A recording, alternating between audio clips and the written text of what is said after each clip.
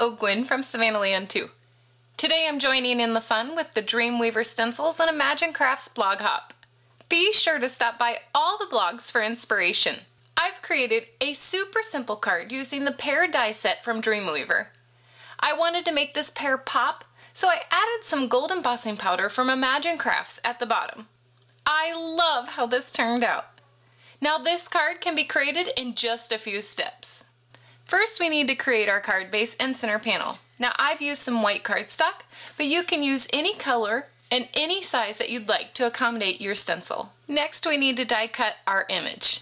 Next, just take some washi tape or blue painter's tape and tear it down the center.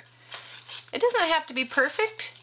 This is just going to create our mask for our ink. Now you want to place your tape on your image. We're going to be inking up the bottom part. Use your VersaMark ink and really press it on there. And now we can apply our embossing powder and heat set it. And finally we can finish our card using some foam tape to attach our panel and our pear.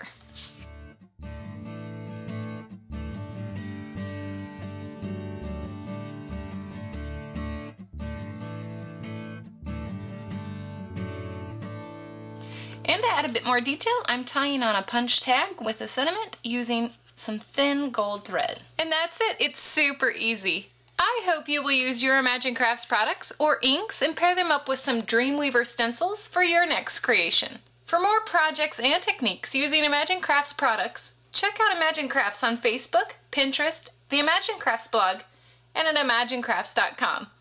Thanks so much for watching.